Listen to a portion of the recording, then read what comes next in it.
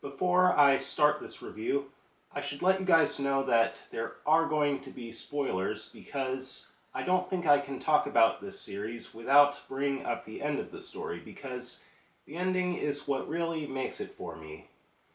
So, with that being said, if you guys are still here and maybe don't mind spoilers, let's talk about Twig, shall we? Twig is a 2022 Image Comic series written by Skottie Young and illustrated by Kyle Strom.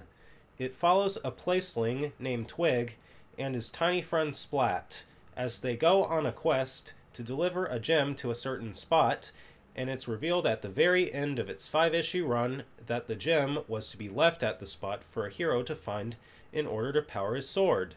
Twig then explains that his job as a placeling is to ensure that the hero who saves the world has the power-up to do so.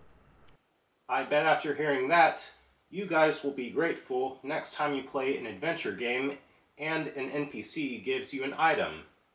It may sound like a simple story, but Twig's quest does have its hardships. For example, there's a part where he accidentally breaks the gem, and also a part where Twig gets captured by a monster.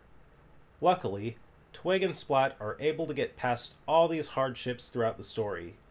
They even get by some of these hardships without having to do it the intended way, like when it turns out that the gem can be repaired without killing the last horned beast.